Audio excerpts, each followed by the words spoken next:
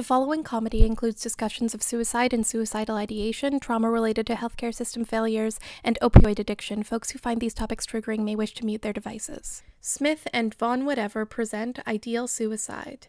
In Ideal Suicide, Smith plays the doctor, wearing huge round tortoiseshell glasses, a white lab coat, and a cobalt blue stethoscope, with blonde, blunt bangs and a tight ponytail. The doctor sits in front of a striking red wall. Von Whatever plays the patient, wearing smudged black eyeliner, with shiny brown wavy hair peeking out from under a big gray hoodie. The patient sits in a crowded art studio, the background filled with paintings, desks, plants, boxes, and piles of paper.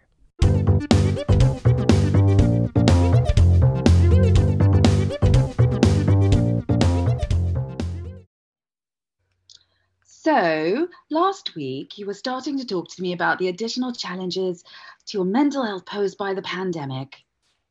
Can we revisit that now? Can you name some feelings? I'm angry. I know this pandemic has meant giving things up, but no one said I'd have to give up my hanging room. Your what? My suicide room, my hanging room. My partner needed it to work from home. Partner has taken suicide space for home office. It's the best room in the house for it. Soundproof, door closes, locks, it's private, and just the right amount of sunshine. Sounds ideal. Which? Home office, but I guess both. Well, I can't exactly hang myself while he's Zooming with his boss or clients, can I?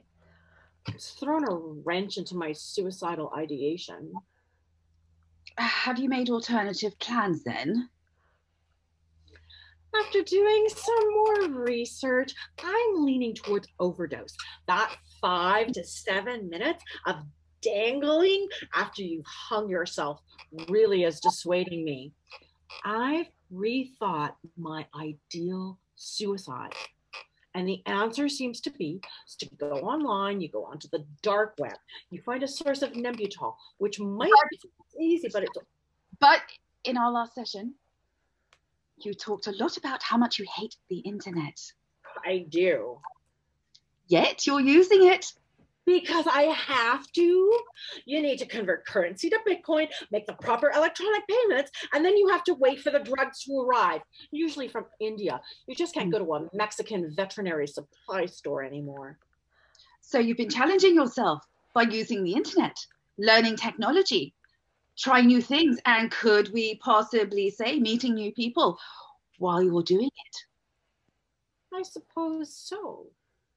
That could be considered progress. Now, you've scored the Nembutal, fussed with the Bitcoins, and ordered it. Now what? You wait. With this pandemic, everything's on back order. The pandemic tasks all of us with learning and exercising that little bit of patience, doesn't it? I know. I just ordered jet skis online and they might not be here in time for summer. It's an excellent way for us to work through some of our innate needs for immediacy.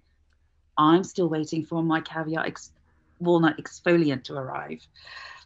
I feel like looking good is part of feeling good, and well, it's basically a work expense. Anyway, back to you and your suicide fantasies. Let's imagine, if you will, that the dark web fairies and your newfound internet friends have filled your order of Nembutal. It's arrived. What happens next? I get in my vehicle, I fill the gas tank and drive, probably northwest, until I get to a remote place. I pull my car off the highway, like up a logging road or something, and I walk into the bush as far as I can. I take the Nembutal and then I just keep walking. And eventually I'm going to pass out, I'll collapse, my breathing stops, my heart stops beating, and then I'll be torn apart by animals and eaten by worms. Kicks off quietly, eating worms, eco-conscious. Oh, I know you always say how selfish you are, but look at you. thinking of the planet. So you're getting out of your comfort zone while you're still focusing a little on the negative. Would you use a GPS to get out there? What?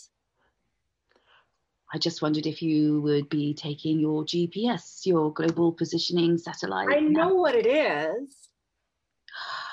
Well, just wondered if you'd be taking it with you. Why is that relevant? You wouldn't be needing it anymore. No one uses GPS anymore. I just bought a cottage. You see, the one thing about this pandemic is that the real estate market is just stellar. I'd use my phone. Right. What kind of phone is it? It's an iPhone 10. Why? Well, you wouldn't be needing that either, would you?